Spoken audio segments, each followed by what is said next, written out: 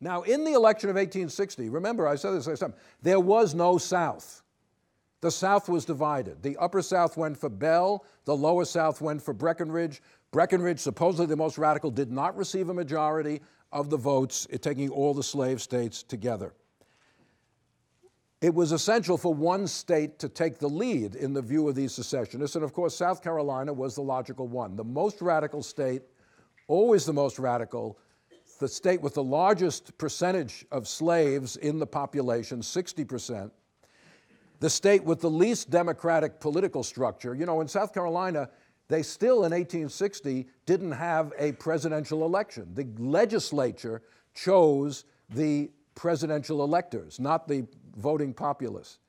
It was a very authoritarian political system with the legislature apportioned so that what they call the low country, the counties along the coast with the big slave holdings, controlled the legislature, even though the upcountry with more white population now outstripped them, but in the political structure was set back at the time of the Revolution.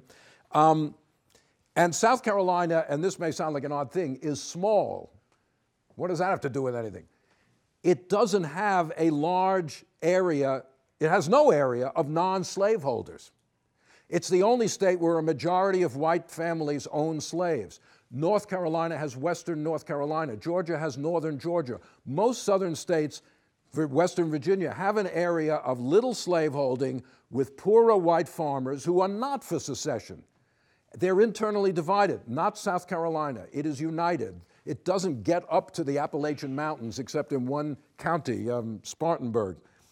So all this led South Carolina to take the lead, secede, declare the compact is broken, we are canceling our membership in the American nation. And then they send commissioners to other southern states to spur them onwards. And someone here did a dissertation years ago about South Carolina College, which is now the University of South Carolina, and how many leaders of secession in other states were graduates of South Carolina College. South Carolina College for 30 years had been educating people in the theory of secession. So you look at the Mississippi Convention, you look at Louisiana, half of them are South Carolinians who had moved out there and carried the South Carolina ideology, which Cinna is talking about in her book, with them. One by one, after South Carolina, other southern states secede. I'm not going to go through each one. Mississippi, Florida, Georgia, Louisiana, Texas. Some of them after much debate. Georgia particularly, which is key. It's in between South Carolina and the Deep South. Georgia had a big upcountry of white farmers who were not in favor of secession. It had, as I said, Stevens, a very important political leader, not in favor of secession. Many of them urged delay, see what happens, but the impetus was behind the secession movement. So by February 1st, the secession of the Lower South is complete. But I want to show you my map of secession, okay? 7 slave states secede from the Union, from South Carolina west, South Carolina, Georgia, Florida, out to Texas, in pink there. 7 slave states sever their connection with the Union from Lincoln's election to February 1st, 1860. But 8 slave states remain in the Union. There is no South, I keep telling you that, at least not for the moment. A majority of the slave states are still in the Union when Lincoln is inaugurated.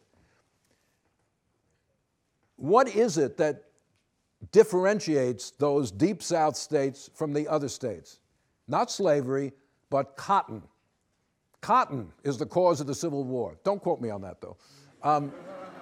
At least cotton is what differentiates the secession movement at the beginning. It's the cotton states. That is the dynamism of the South. That is the part of the South that is where Cinna's ideas, that she's describing, take hold.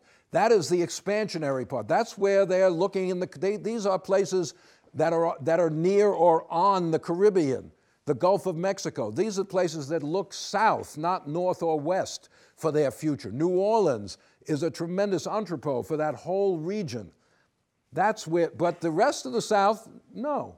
North Carolina, all those states just say no, forget it. We're not, let's see what happens. They voted down. They elect conventions which say no, we're not seceding. So the South is still considerably divided. But in the secession conventions of the Lower South, slaveholders are overrepresented in terms of their proportion of the population. They have the political kind of, energy and dynamism. The people who are opposing it are disorganized and don't know whether they're totally opposed to secession or just in favor of the idea but think you should wait a while and see what happens. But the South had always, Southern politics had always been, the planters had always basically controlled Southern politics. So the secession movement was one which followed the normal course of Southern politics, which was more oligarchic in a sense than in the contemporary North. Planters got secession by exercising powers they had always exercised. Now, Northerners said, hey, they didn't have referendums. There's no referendums in these states, except Texas much later on. So they're afraid. They're afraid to put this to a popular vote, actually. Whereas the secessionists said, well, wait a minute, we just elected delegates to these conventions, so what do we have to have a vote? People elected the delegates deliberated, they decided they wanted to secede, so why have a referendum after that? But Northerners kept insisting they don't really trust their own population to vote directly on whether to secede or not.